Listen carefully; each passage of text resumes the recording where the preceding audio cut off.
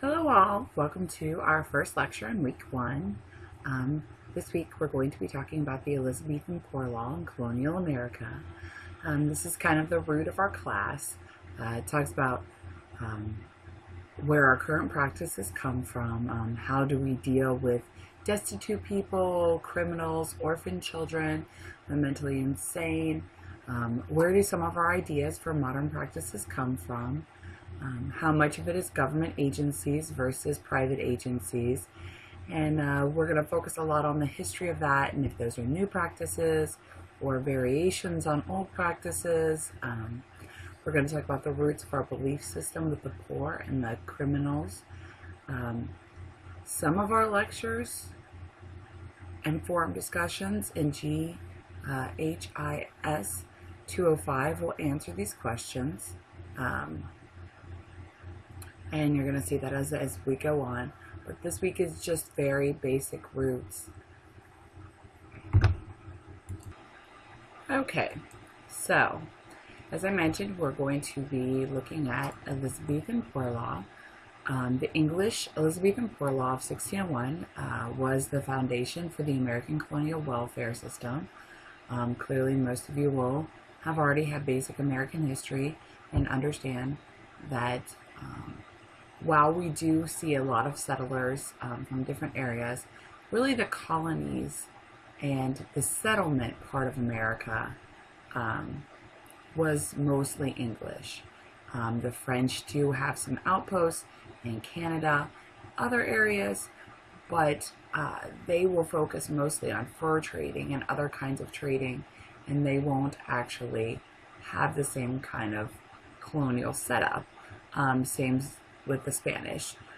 So with the exception of the Dutch in New York, some Huguenots from French, a few, the majority of the English settlers, or the majority, of early settlers from the American colonies in the 17th and early 18th century. They were born in Britain, and they're very proud of their British heritage. You know, early on, they really embrace their culture and their traditions that they bring over from the British. All of the colonists brought some religious and social traditions, including their views on how to deal with and respond to poverty. I'm just going to include slideshows while we do this. You can always check out these slideshows. I'll also upload them in the classroom so that you guys can get a closer look at some of the images and pieces that I'll put out here. English poor law, from the 16th and early 20th century was a response to population growth, rural migration, and industrialization that had changed the landscape of England.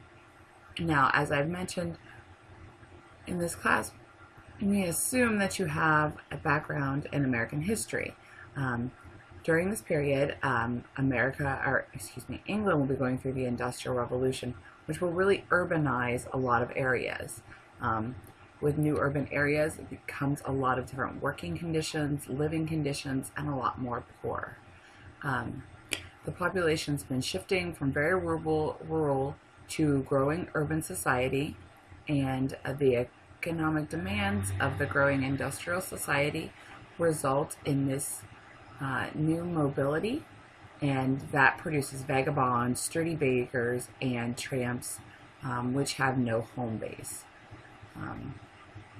The law reflects the belief in building the strong, sufficient economy was critical to an economic advancement and social stability. So one of the ideas is they really believed they have to deal with what's going on with the poor in order to grow their economy. And there's a feeling that we need everyone to be working.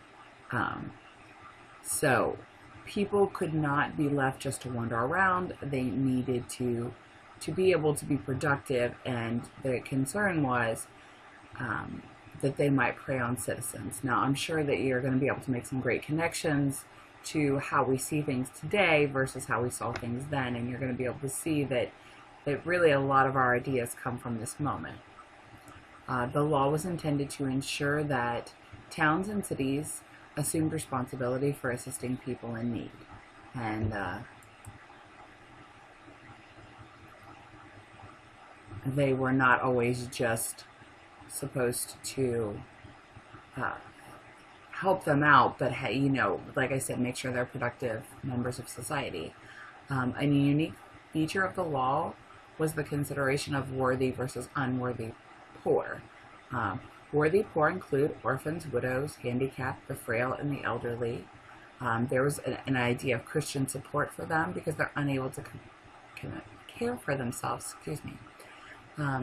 So the difference would be, as I'm sure you can see, is that they're unable to provide for themselves. They might be unable to work, whereas the unworthy poor include drunks, shiftless vagabonds.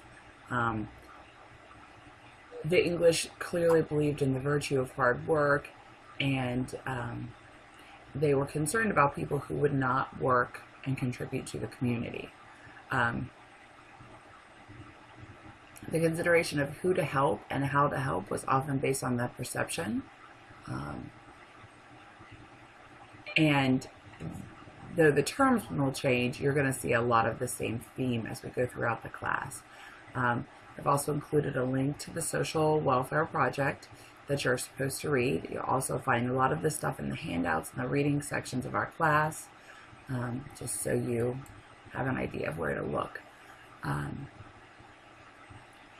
Whereas England was dealing with a massive mobility, some of who were in demand only seasonally, the predominantly rural America colonies faced different challenges. So America, clearly because they have more land, they are more rural, they are going to face different challenges than England did. But we have to remember that the settlers who come over are dealing with a lot of these same perceptions, so they will be looking at how to implement these ideas into their new world. So the settled communities forced the death of its citizens constantly. Contagious diseases like smallpox, dysentery, and medicine decimated families. Women gave birth to an average 8 times in their life. Not all women survived. This was, clearly a different time medically. Wars with the Indians in early settlement days left survivors in desperate need of support. And life at sea could often mean the loss of life or limb. It was a brutal time settling and colonizing America. Children were at risk, so children often grew up without a mother.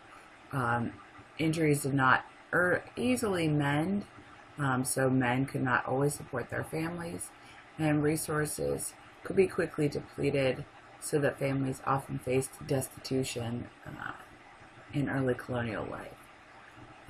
All of these catastrophes resulted in orphans, widows, frail elderly, and disabled people in need of assistance.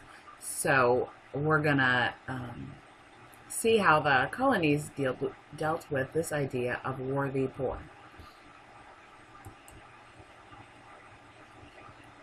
While they still lived in small groups, communities could often care for each other.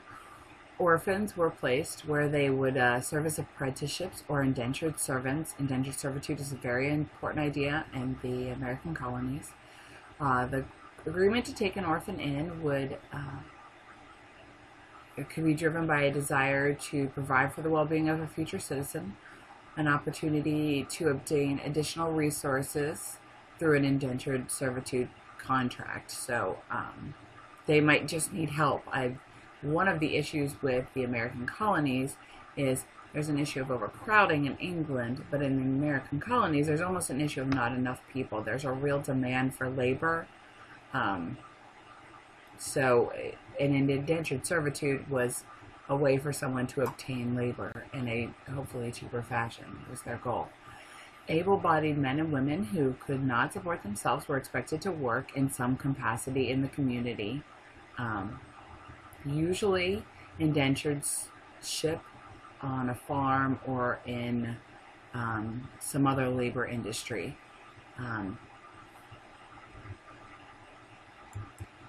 Okay.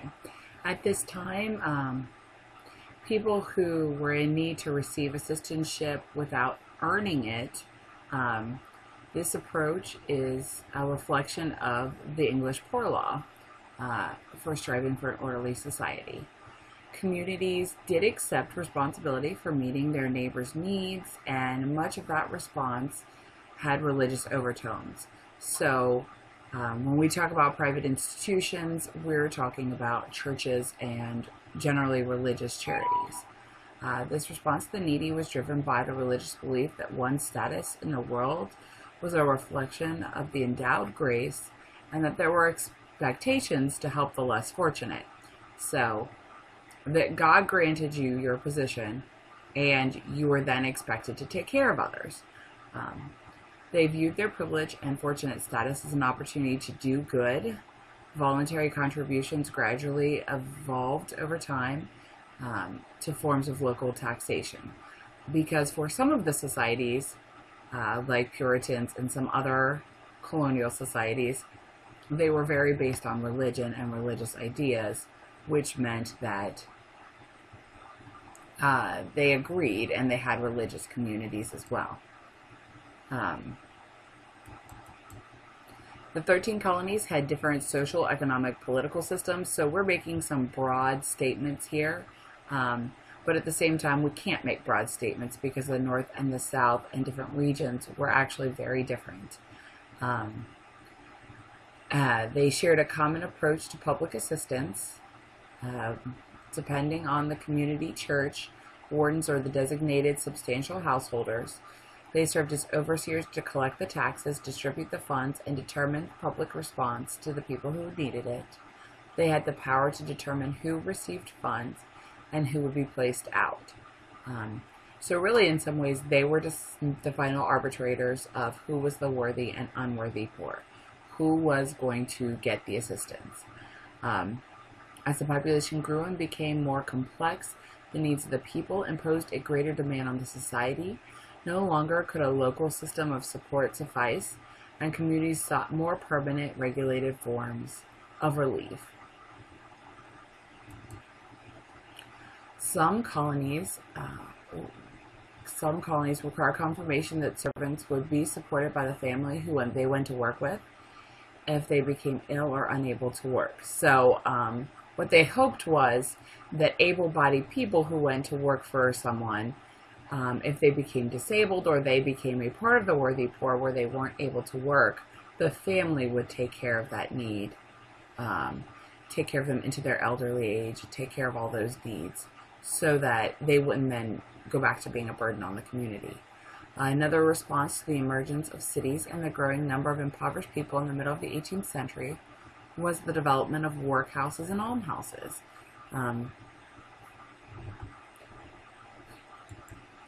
Early assistance was provided by people in their homes and was known as outdoor relief because people could get assistance outside of any kind of institution. So the relief was actually in the communities as opposed to gathering everyone into a relief house, which is what we'll see down the road. It took the form of food, fuel, possible money, but was never particularly generous. This was not meant to set people well off. This was meant really to prevent them from starving to death. As populations grew and people began to migrate from one community to another, institutions became the preferred option and were known as indoor relief because the assistance took place inside an establishment. Elderly citizens were more likely to receive assistance in their home, while younger able-bodied men and women were sent to workhouses or to indentured servitude. Because, as I mentioned, often those were farmhouses, but that was not the only way. Indentured servitude could also take place in industries. Especially in the north, we'll see the growth of shipmaking and other kinds of industries, and indentured servitude could actually be a good option because not only would they experience care at the moment, but for them it was also a possible career down the road. So this is the development of the Elizabethan Poor Law, and what's important is to understand that this is something that starts in England. It's an idea that starts in England, And what we're going to see as the British come over with a lot of their culture and politics and ideas is we're going to start with what is a very British system, and what really develops over there. And then we're going to take it to the colonies. And because the colonies are going to be a slightly different organization, as I said, that even the North will be more rural than Britain. They'll have more of a demand for labor. Things will be slightly different. We'll see that as how things change within the American colonies. Every lecture, I'm going to provide references. These are references for where my information comes from. These are also references from where I get my little pictures and other things that I include in PowerPoint and my spoken lecture. So, feel free to check those out. They have a lot of great information about the topics we're talking about. They have a lot of great visual evidence, and hopefully it'll give you a chance to investigate our topics a little more every week. Thanks. You guys have a great week.